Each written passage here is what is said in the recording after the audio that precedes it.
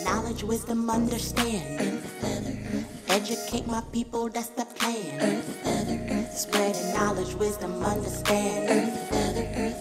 Free my people, that's the plan.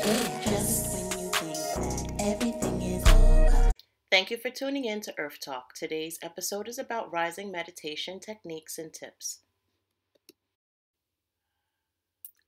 Namaste, peace, love, and light. I am Empress Earth Feather Ptah, founder of Healing Springs Farmacy, holistic mind, body, and spirit experience. So I've come on today to talk to you a bit about meditation and rising meditation in specific. So you can meditate at any time. That's not a problem.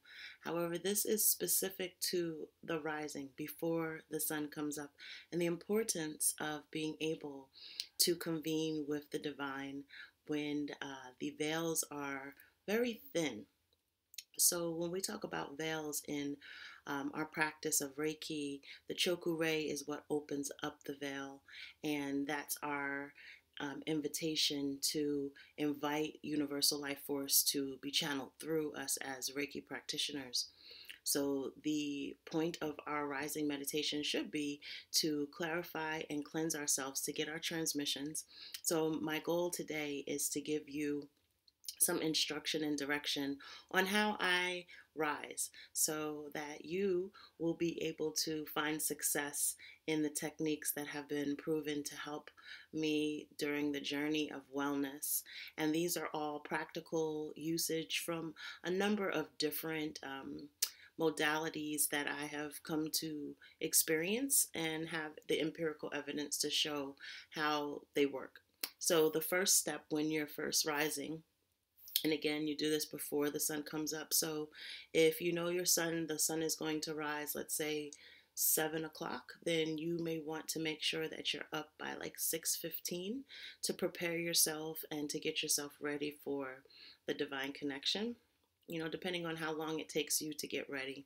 So it's just like if you're getting ready for work, don't you go through an entire process, showering, bathing, dressing, grooming, whatever it may be. We too have these different guidelines as yogis, as Chakrati practitioners that we have each day before we start our day. So first and foremost, the first thing when I'm first rising is I give thanks. I give thanks to allow my body to awaken, that the Most High has allowed my spirit to go back into my vessel and has given me the opportunity to be my best version that day. So just upon rising, just placing the hands either on the heart or on the solar plexus. This rise, I actually did place them onto my heart, and just allowing energy to flow and showing gratitude for the blessing that you have of life. So that in itself is the first thing, just gratitude before you rise. Making sure that, the night before, that you didn't go to sleep with the television on or with the phone on, making sure that all other electronics are cut off and that you're having a restful sleep, making sure that you have brushed your teeth, have bathed your body appropriately. So, that's the preceptor to actually rising. So once that happens, you may have some, morning breath, things like that. It happens. So, of course, you want to be able to get up and wash that out, wash your body. And there is a progression of wudu in Islam where you wash your hands, your arms, your face, your inside your nose, and I'll put a link in here about wudu, and I can also do a video about wudu if possible in the future, so you can look for that. So of course, performing your wudu, and then coming into a space where you're feeling at peace. So this is then the next step. Some water. I've already gotten most of mine down for the rising, but my goal is always to make sure that the first thing that I put onto my solar plexus in the rise is water. No hot coffee or tea or just room temperature hydrogenated water. And this is our alkaline water that we have here at Healing Springs Farmacy. And Body Ecology Life Attunement Center also carries it. So, just making sure that you get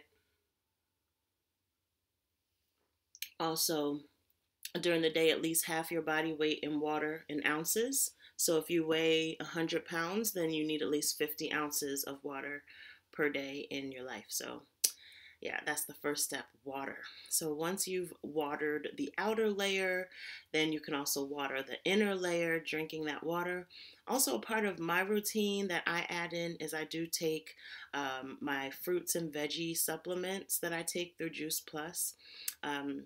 If you're interested, my link is tholman.juiceplus.com, and you can take a look at the variety of fruits and veggies that I get into my system in the rise. So, along with that water that I'm drinking, kind of towards the end of it, then I can go ahead and absorb those nutrients into my body. I take also omegas, omega 3, 5, 6, 7, and 9.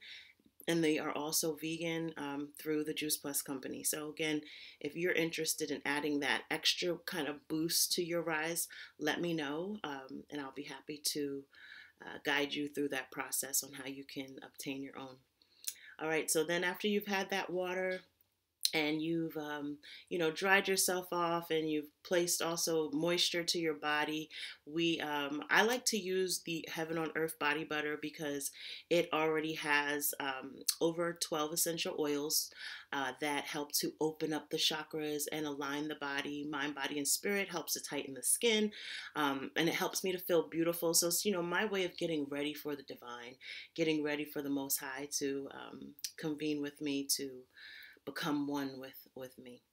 So after that process of being cleansed inside, outside, being purified, being beautified, and then of course covering yourself, beautifying yourself in that way, then it's time to set yourself into that phase to receive from the divine. So that's just about it. What you do after that is totally your choice. How you meditate, how you worship, how you give yourself to the divine is all for you. I feel like everyone should have a personal relationship with their creator and be able to identify who their creator is for themselves and not have to be told by anyone else what the Most High is, who the Most High is. I feel like this journey that we all have to welcome God into our life has been granted to us as a gift to help us all to question, to help us all to research, to help us all to read, and then come together as one to determine what is best, what is sound, what is true, what resonates for you may not resonate for someone else, but it's not our job to judge that. So I bid you a beautiful Wellness Wednesday. I thank you for watching. And if you are not already a student, then you can become a student by applying at www.earthfeather.com, and that's spelled EARTHFEATHUR.com. And I'll be more than happy to consider your application to become a Reiki Grandmaster Apprentice student under myself. I'm under the lineage of Reiki 1, 2, and 3 taught as it was taught by Madam Takata, passed down from Dr. Yusui, and I was attuned as a Reiki Grandmaster teacher in order to enlighten myself even more and then be able to give back more to others. So namaste. And just as another one more thing that we can do together, we can go over the principles of Reiki today. So if you would just place your hands into Namaskar, prayer position, and then just gently place them into your heart chakra. You can use your thumbs to kind of press gently into your sternum. Right now I have my, I'm kind of like in goddess pose basically, on my meditation pillow, just finished my meditation.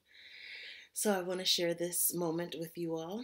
So if you will repeat after me, and again, this is the way that I say it. If you find a better way that suits you, then beautiful. Just for today, I will not worry. Just for today, I will not anger.